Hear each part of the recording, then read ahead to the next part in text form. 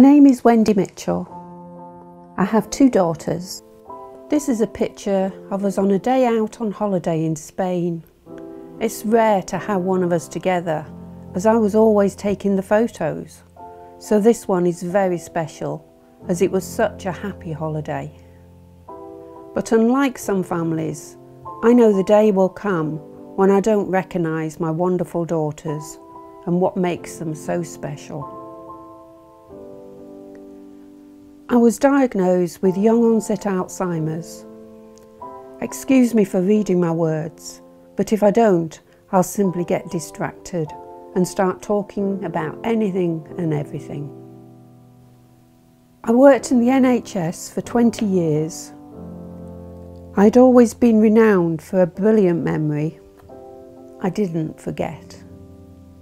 But my memory started to let me down badly.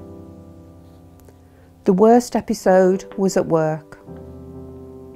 I came out of my office one day and just didn't know where I was or who all the voices around me belonged to.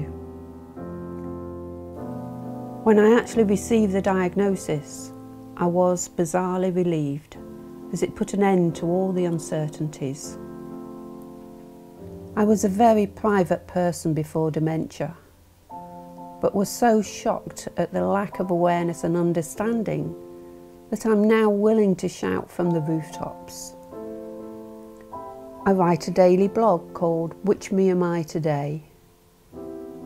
As my memory fails me more, so the blog has become a place where I can save all those special memories of events, thoughts and feelings.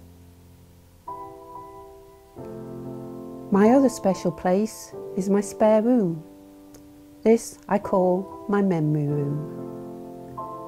Whenever I go into that room, I know by looking at the pictures that they'll bring a smile to my face.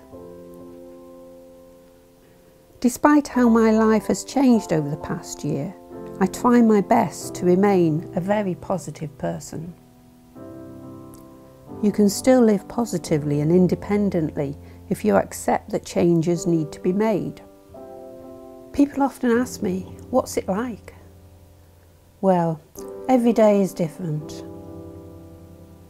Most of my days at present are fair to middling.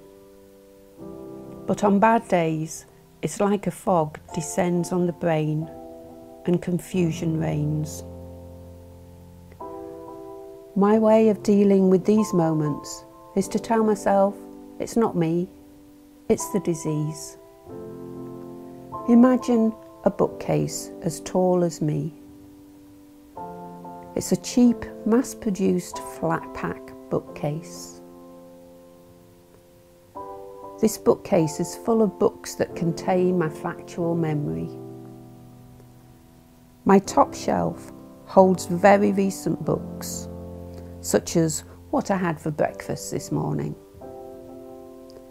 But my shoulders are books from my 50s, and by my knees are books from my 20s, until you get down to my feet where there are books from my childhood.